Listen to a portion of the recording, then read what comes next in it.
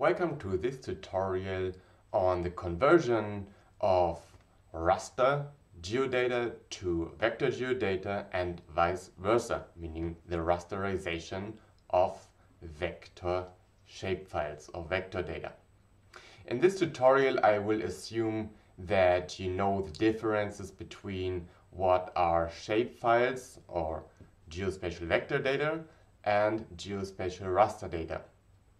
I will also assume that you have a basic understanding of the handling of gridded raster data and shapefiles in Python.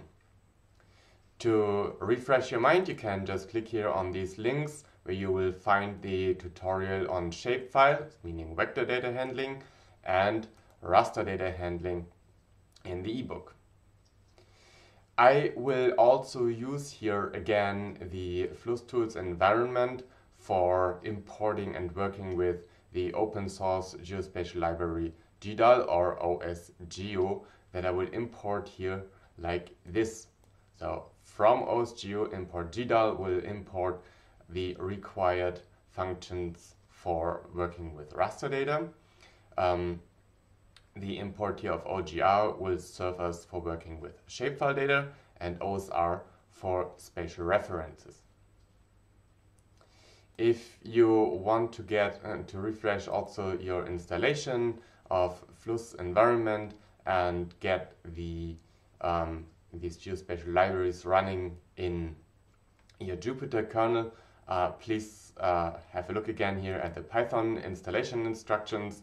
If you're working on Windows, you can just click here on the Conda environment part. You find here the quick guide and also how you can then create an IPython kernel that will know your environment or will work in your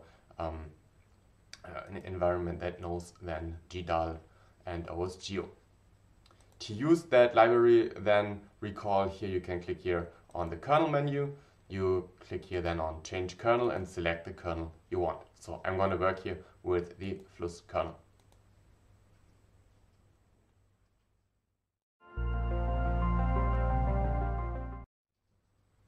Now to get started, let's just import the GDAL, OSR and OGR libraries.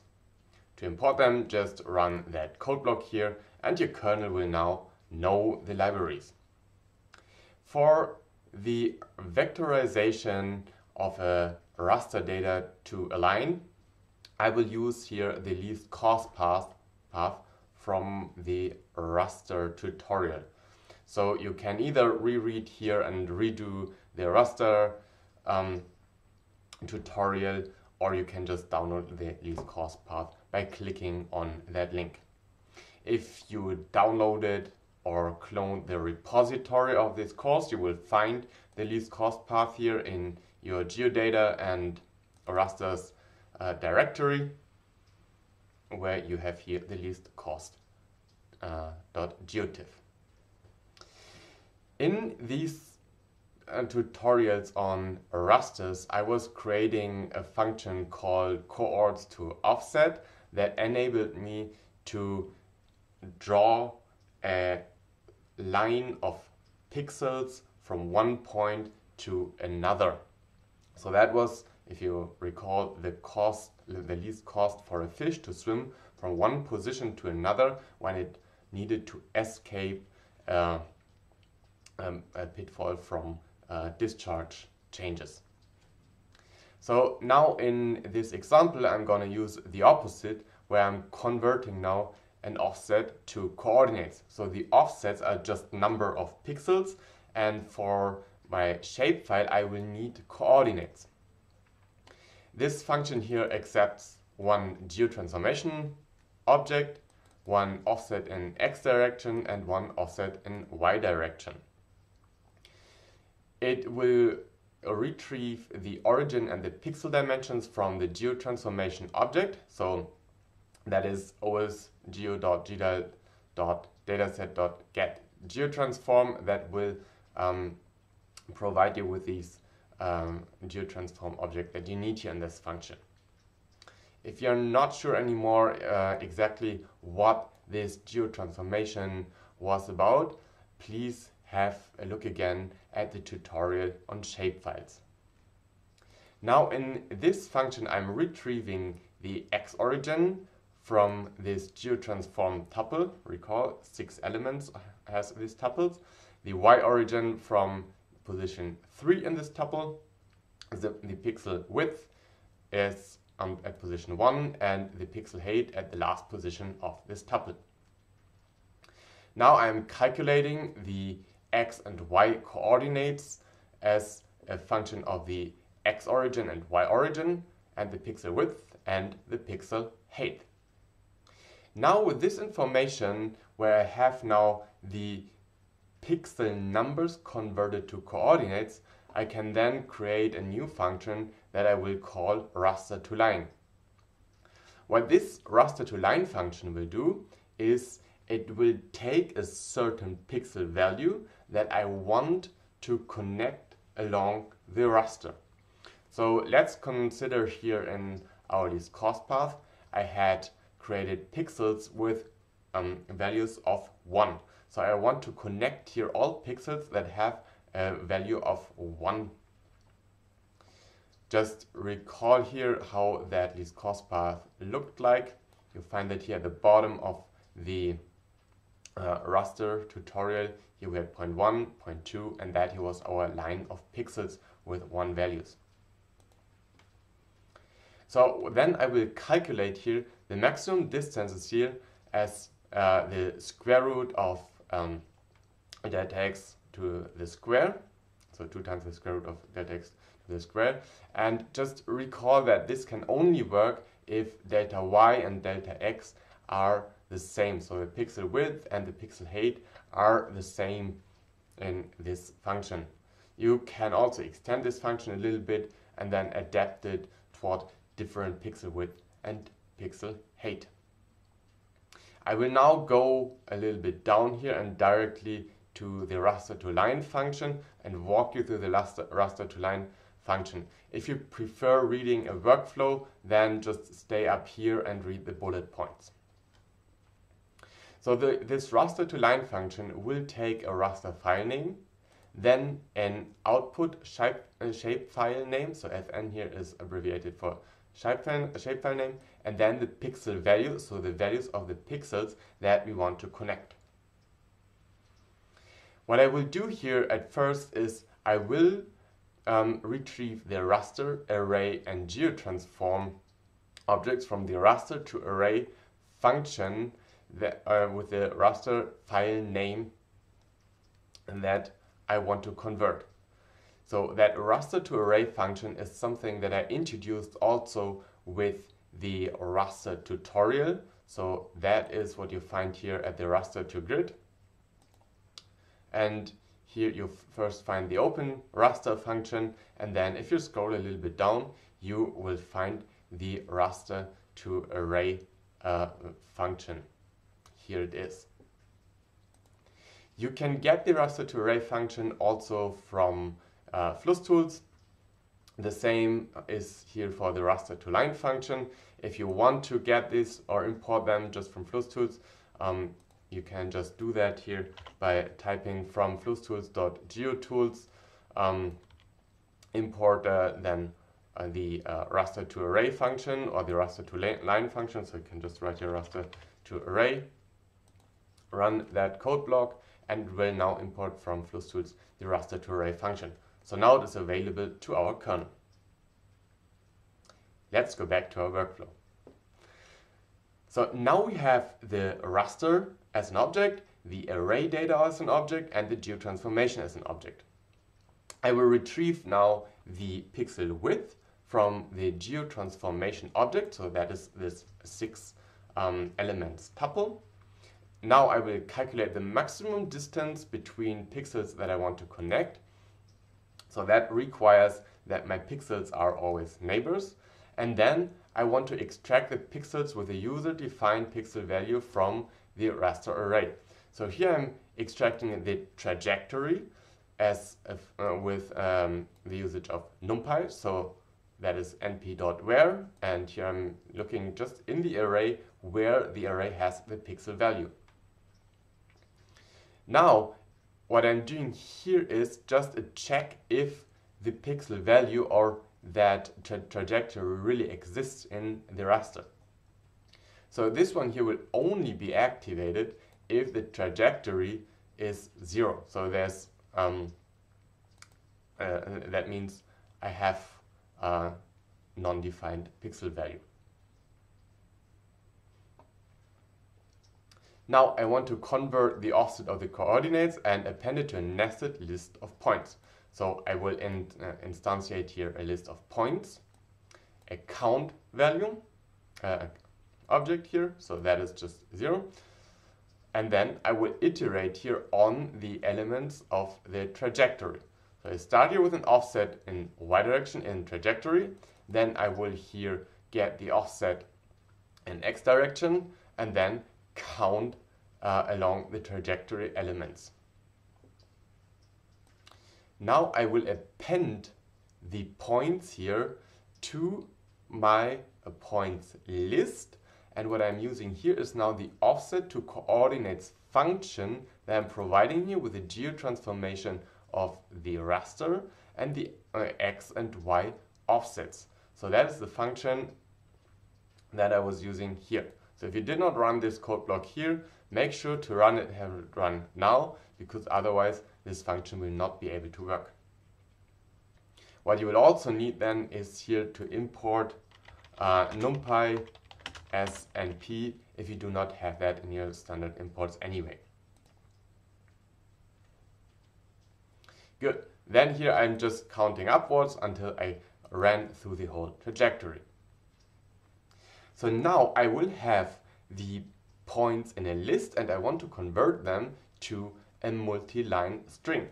And the way I'm doing that here is I'm creating a multi-line object, and that is a geometry of the OGR library, and I will instantiate as a WKB, so well-known binary multi-line string, and now I am iterating here on the combinations of points. So I will go here on point 1 and instantiate it here as a geometry point.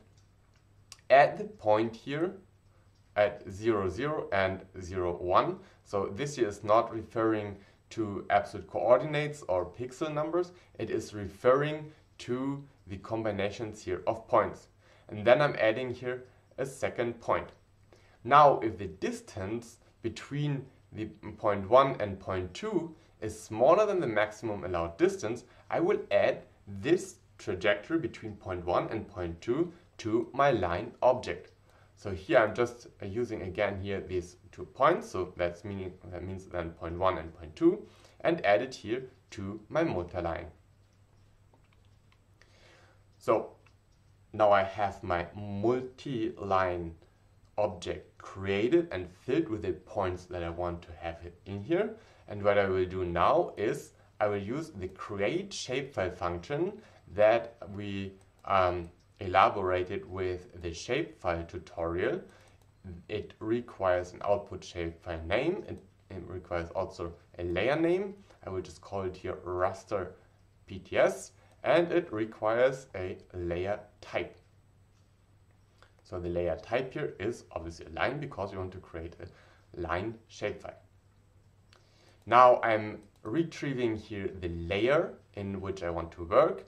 I need to get again the feature definitions.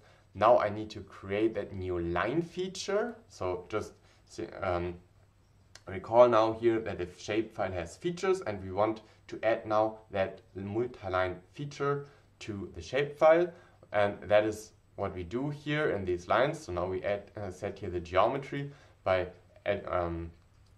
providing it here the multi-line object, and we create now this new feature in the shapefile layer.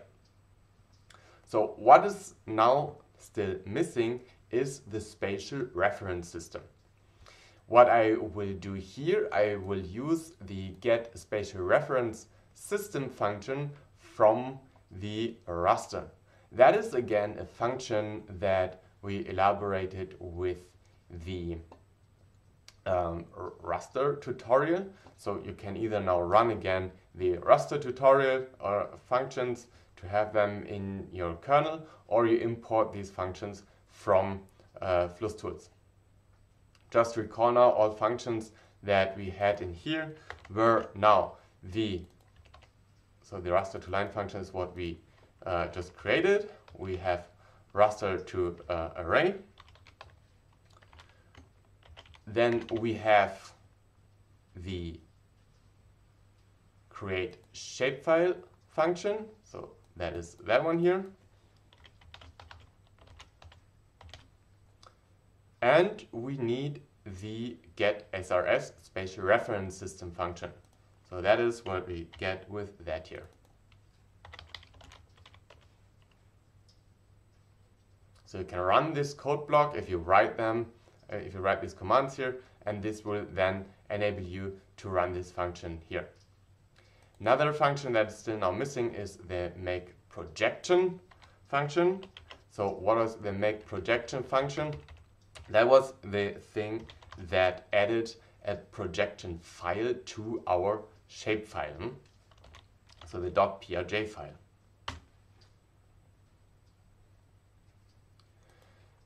So if we could successfully create now the shapefile with a multi-line object that has been created with a relevant user value, then I can just write now here, success, we wrote the output shapefile name. So I will run now this code block here to get the FlussTools function. Then I will run here the raster to line function so that my kernel knows now the raster to line function. Again, you can also import it just from FlussTools.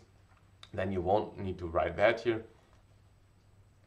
And then here I will just now apply that function. So I will define here a source raster file name, which is the least cost path that you can either download or just you have it from the raster tutorial still. Then I will define a target shapefile name. I will call it here now least cost.shp.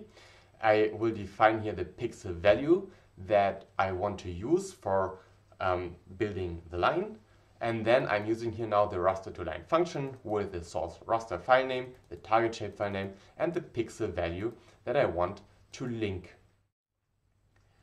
So before I can run now this cell, there are probably two more things that you will need to do similar as I will need to do, because I do not have here the OS library as a standard import in my Jupyter lab. So I will need to import OS, and in addition this function here also uses iter tools, so I will also need to import iter tools.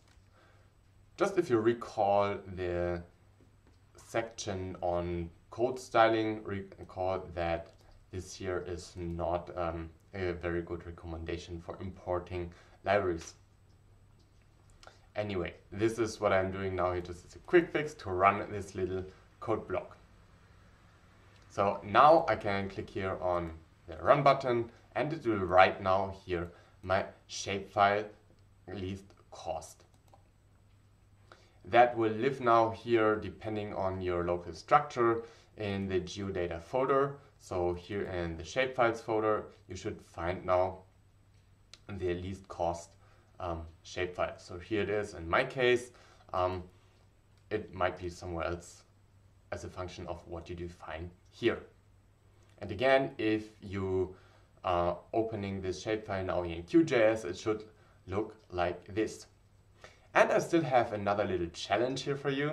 You see that there is a little mistake in this shapefile, and there would be a bug fix required for coming over this little mistake.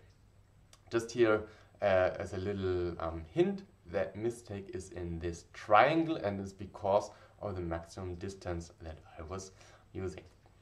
So I wish you much fun with developing here a solution for that.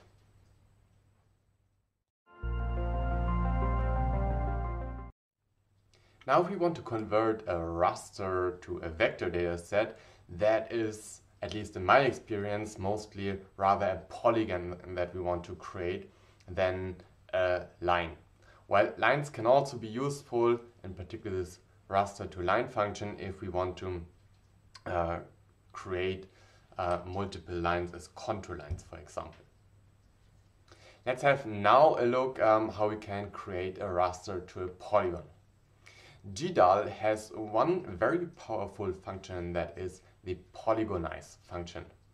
This polygonize function can also be called through terminal, and I will come back later to how you can do that. But what also the terminal call and this GDAL.polygonize function have in common is that they need an integer raster as input. So the first thing that we need to do when we want to convert a raster to polygons is to convert the raster to an integer raster. Most rasters that we are using, at least in the context of water resources, meaning something like the froth number, the water depth, or the flow velocity, those are in float values. So to convert now a raster or a float raster to integer values, I wrote that little function here that is then again also available in FlussTools. What this function does, it will again use here the raster to array function, as you have seen in the last section. It will use a raster file name and the band number, which is the band number that you would provide here to the float to int function. Now it would convert that array of the function of that raster to an integer. This operation here will work if all pixels of the array are either float or already integer values, so something numeric. If it cannot perform that operation, it will return here an error. Now I will also need again the spatial reference system, because I will need to recreate a new raster. And the way how that function does it here, it will take the raster file name of the provided raster and will just append here an underscore int and recreate then a geotiff. For creating a geotiff, I will reuse here the create raster function from the raster tutorial. So you see now again I am using a lot of functions that stem from the former tutorials on rasters and partially shapefiles. Now you can either run again the Jupyter notebooks for that, as you've seen before, or you write just again from flusstools.geotools and then import the functions that are missing, or in this case you can also use a wildcard import, so by just writing here a star, and you can do that because we wrote FlussTools in a way that it will not override typical Python system variables. So you can just run that code block now, and now you will have available also the create raster function from before, and in part also already here that float to int function. So you do not really need to run this code block here anymore because it is already loaded through FlussTools. I run it here anyway. Just one more hint here. For the raster creation, here I'm using now the gdt underscore int 32 data type, so that my raster is really an integer data type. Now I have everything that I need to write a raster to polygon function. So again, here you can stay up here and read just the workflow or follow the workflow that I wrote here as bullet points, or you follow me now here down to the raster to polygon function that takes a file name of the raster that I want to convert, then an output shapefile name and the band number of the input raster that I want to convert, which is, at least for me, mostly just band number 1, which is why I coded that here as the default value, and then the field name that should contain the values of the raster that I converted. These parameters here are again explained in the docstrings of that function. This function here will first call the float to integer function to make sure that the raster is an integer. Then it will open this integer raster and retrieve the raster band and the raster dataset object. Now it will create a new shapefile name with the create shape function that is also in FlussTools or from the shapefile tutorial. That function, just here to refresh your mind, needs then output shapefile name. So that can be anything that you want to provide here to the function. And it will then use here a layer name. You may want to flexibilize the function and also add that here as an option keyword argument for the raster to polygon function. Then it will use here a layer type, and that is polygon, and that's probably nothing that you want to flexibilize, because if you want to convert a raster to a polygon, then the layer type should be polygon. Now I create here destination layer, and the way I'm doing that, I'm using here the newly created shapefile object, and I'm instantiating here a get layer object. Now I'm creating a new field to define the values. So the values here should be an OGR integer type, because the raster values are integer. So that is here the field definition, and now I am creating this new field in the destination layer. Now I can run the polygonization through GDAL.polygonize. I need to provide it with a raster band. I could also add here an H mask band, so I listed here these options also in the itemized workflow up here. Then I'm providing here destination layer. The 0 here refers to a field ID. These here are then some more functions, option keyword arguments that you can provide to it. And actually these are not so optional, otherwise I would not need to write them in here. So these are arguments that you can provide to the function. And then after the polygonization, so now I have the raster polygonized, it created here the destination layer.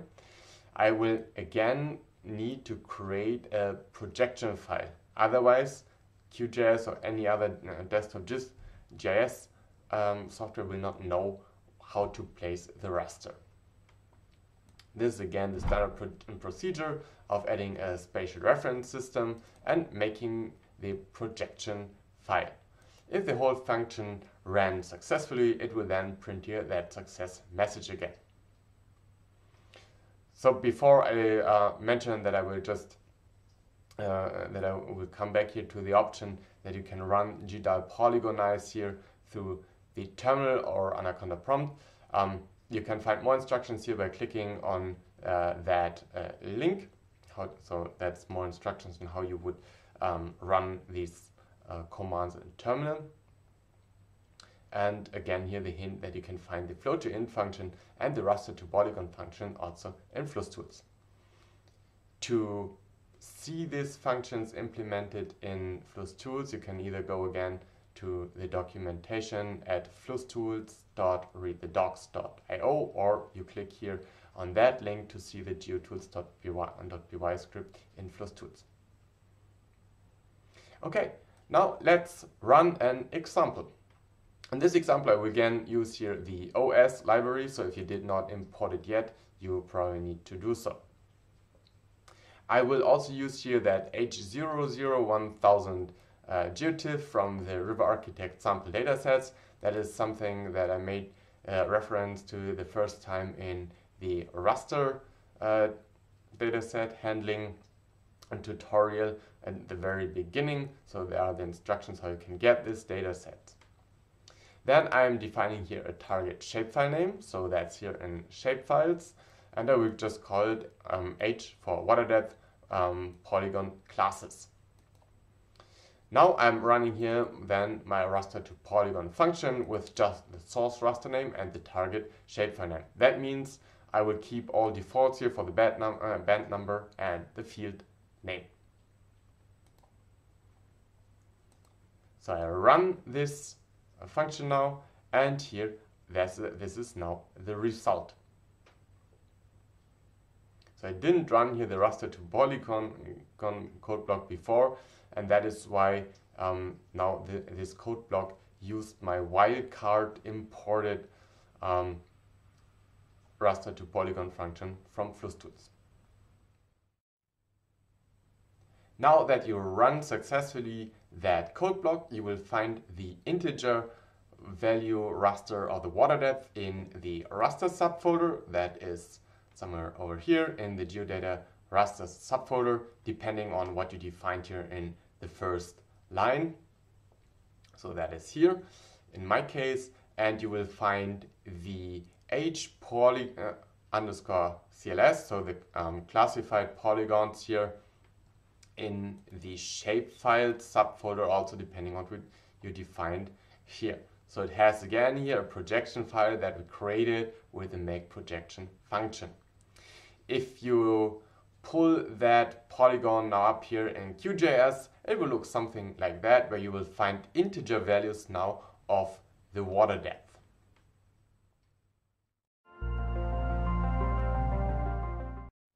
We can also convert now a shapefile back to a raster. This process is called Rasterize, and you will find Rasterize functions from GDAL either in its Python bindings or in its terminal functions too.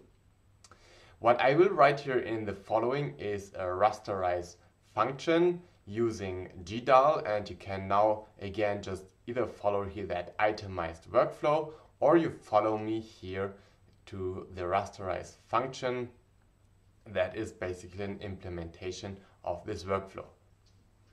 So this Rasterize function is again available through FlussTools. So with the wildcard import of FlussTools, it's also already here in my kernel, or you can overwrite that import here by running then this code block.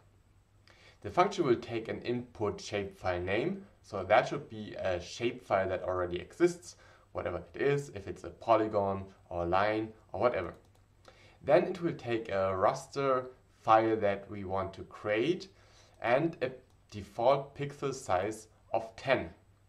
Now, what are these 10?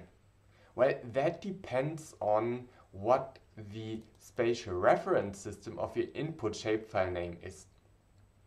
Because this function here is going to use the input shapefile's spatial reference system to create the output raster. So if the input spatial reference system uses degrees for creating pixel sizes, then you're working here with degrees, and these 10 would be incredibly big. If it is in meters, then it would be 10 meters. If it is in US customary, it would create something like 10 foot or 10 feet big pixels. The function uses a default no data value, so the value that it will assign to pixels where no feature of the shapefile touches a pixel, and they will use here by default minus 9999. That is also in line with what I was using in the raster tutorial.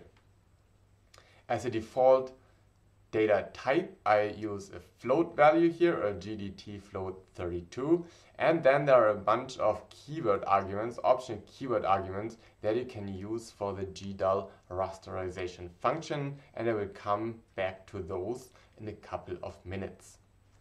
So before you run that function, just go through to the end here and explore the keyword arguments here that can have a pretty important effect on your output. So the very first step in this function here is of course to open the shapefile. The way how I'm doing that here is through the OGR library.open, so everything you know already from the shapefile tutorial. Now I have here my source data set, and if that didn't work because the shapefile didn't exist or I couldn't open it for any other reason, then it will already return here a runtime error. Otherwise, it will continue here and open the source layer as a .get layer object. Then I will read here the extent of the source layer. So what are the maximum extents of the features in my vector data set. And then I will calculate the X and Y resolution as a function of the pixel size. So the X resolution and similar here then the Y resolution will be integer values of the X min and X max and X min difference divided by the pixel size, and similar then for the Y resolution. Now I am creating here the destination data source. By default, I'm creating a GeoTIFF raster, and for that purpose I'm activating here the GDAL driver gtiff, and I create here the output raster file name with the X resolution and the Y resolution that I calculated from the pixel size and the extent of the raster.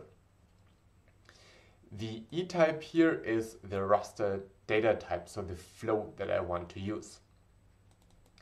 Now I'm assigning here a geotransformation as a function of the minimum X value, the pixel size, and the maximum Y value, and here, attention again, that is minus then the pixel size. So that is that geotransform object, which is again this 6 elements tuple that the raster will use.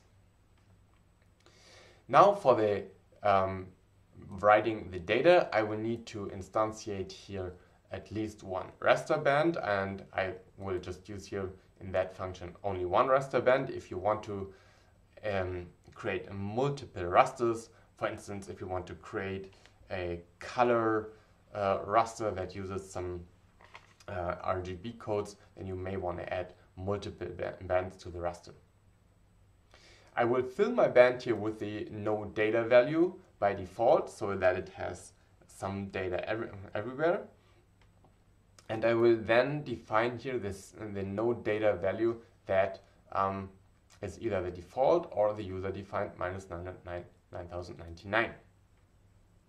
Now I will assign here the spatial reference system from the source data set, and that is what will then drive here again the pixel size and the resolution, what they really mean in terms of units. This here is analogous to what you've seen in the tutorials on rasters and shapefiles so far. Now I will use the Rasterize layer function from GDAL that takes here the target dataset name as a first argument, then a list of the bands that I want to provide here to the new raster. I could also just put here an integer, but I'm adding here a list to enable an extension of that function, for instance, to RGB, so red, green, blue, and colors. Then the function requires a source layer dataset. Then here are some other optional keyword arguments that are, for instance, here the PFN transformer and a P-transform argument. If you want to learn more about these optional keyword arguments here, I by default use here none. You can just click here on the links in the GDAL docs and read more about it.